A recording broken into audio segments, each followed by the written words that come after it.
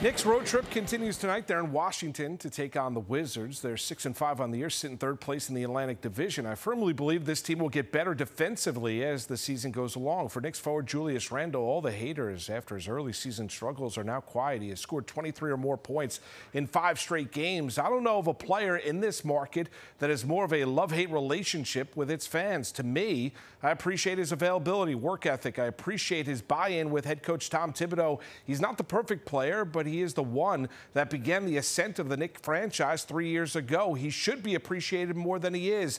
Knicks fans and analysts like to point out what he is not instead of focusing on what he is. He plays the majority of the games. He plays hurt. He produces. I know there's a ceiling to his game, and I know he is not a superstar, but there was a time in this city when Knicks fans were really supportive of their own. Ewing, Starks, Oakley, and Mason.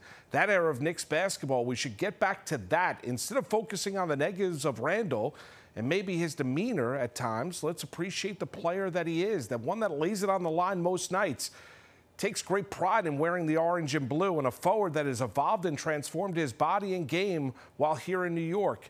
He's a hard worker, point producing, product of Dallas, Texas, and I appreciate him. Oh, by the way, he's been an all-star 2 of the last 3 seasons as well. Others see it, and you should too. Until next time, New York, I'm Marc Malusis.